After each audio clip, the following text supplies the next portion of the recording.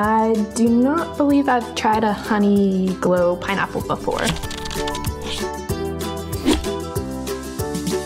Oh, Honeyglow, it's like a happy name. I mean, it looks good. It looks like honey, and it looks like it glows. I like the color on it. Yeah, hints of yellow and green. So I look for the color. It's more yellowish. The color reminds me of the sun. I can smell it from here. It smells really good. You want to try a pineapple? You go first, right? Okay. Half and half. This is good. It's nice and juicy. Really juicy. It is very honeyish. It has that sweet, kind of tangy sour. It's very sweet, very smooth. It's as sweet as like a snow cone. It's as sweet as my baby. Is it good? I mean, he's not letting go of it.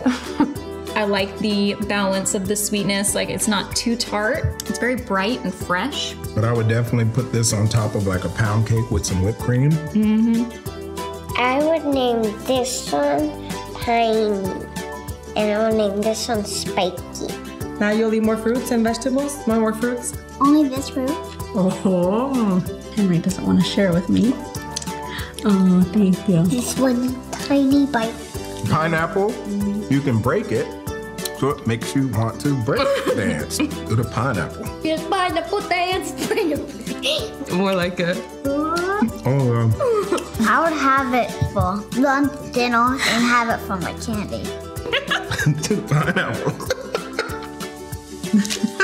I think the sweetness is getting to me. Very good. It's good.